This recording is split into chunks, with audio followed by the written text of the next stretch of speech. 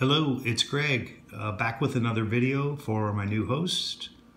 Today I want to cover how to look at your market to see what your competitors are doing, specifically what your competitors are charging. I'm on the iPhone app. First thing you want to do, if you haven't already, is switch to traveling. Then you want to enter a location. Today I'm going to be looking at Lawrence, Kansas. So you begin to type. You see Lawrence comes up. I click on Lawrence, Kansas. Then I click on Find a Place to Stay.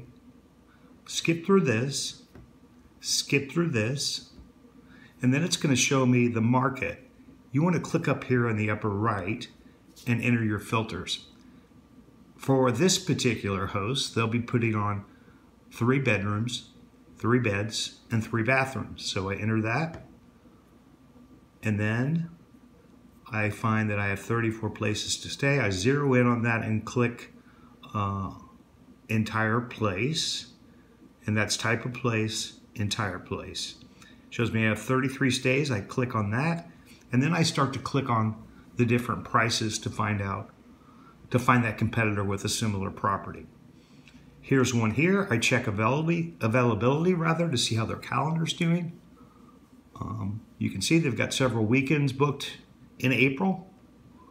I click on the available weekend, the 20th, checking out the 22nd,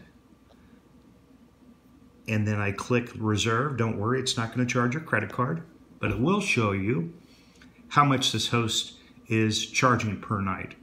For this particular weekend, he or she is charging $278 and a $95 cleaning fee. I backed up, I looked at some other properties.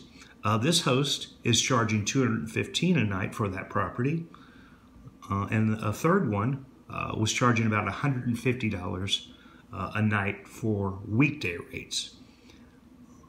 So I put all those together, divide them by 3 or 4 to try to get an average price that I might start my listing at.